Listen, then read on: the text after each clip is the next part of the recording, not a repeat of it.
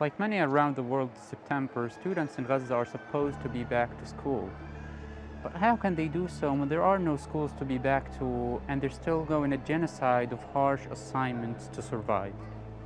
صف ايش خامس. مفروض احنا من قبل الحرب كنا سادس، بس اليهود خربوا علينا وصرنا نقرا بالمدارس. ما انت زي ما انت شايف، صرنا نقرا المدارس اللي كنا نقرا فيها ونايمين فيها عايشين فيها. اشتقت للمدرسة؟ اشتقنا لاصحابنا واشتقنا زمان كنا نقرا وكيف الانطيات والاساتذه والحياه حلوه باقت زمان. استشهد لك اصحاب؟ كثير. As part of its quest to erase any aspect of civil life and to make the Gaza Strip uninhabitable, Israel has systematically targeted the education sector, killing more than 6,000 students, teachers, and academics. It further blocked an entire year, depriving more than 700,000 students of their basic right to education, including 625,000 school students. ايش اسمك؟ اسمي سيلا فايز البسيوني. من وين انتوا يا سيلا؟ بيت حنون الشمال. يعني انتوا نازحين هنا؟ نازحين على خان يونس. أنا في صف سابع بس راحت علينا السنة. رسمت الرسمة عشان أرجع على بيتنا، نفسي أرجع عليه، اليهود دمروه.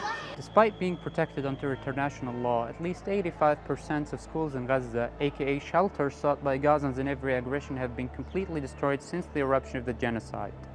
The Israeli atrocities, which neither the governmental nor honorable educational institutions were spared, extended from bombarding them to raiding them, turning them into military barracks and detention centers, and using the Palestinians displaced inside them as human shields.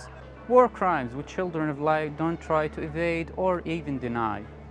On the contrary, they proudly take credit for massacring hundreds of Palestinians sheltering in these institutions, or blowing up universities such as Al-Isra University and the rest of the other universities and colleges in the Gaza Strip that will remain irrefutable proofs for these barbarian crimes. أنا اسمي لؤي تامر المصري من بيت حنون.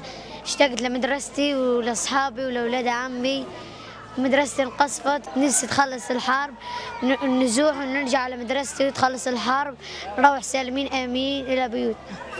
With the collapse of the education system and a year of education deprivation, many entities have been struggling to make up for that deprivation and save the generations in Gaza. Many organizations have voluntarily started what can be fairly described as tent schools. The Ministry of Education and Higher Education have planned to help students enroll in online virtual classes. But could that work when students have no devices, lack the least means to electricity and internet, and are literally escaping killing by an unrelenting war machine?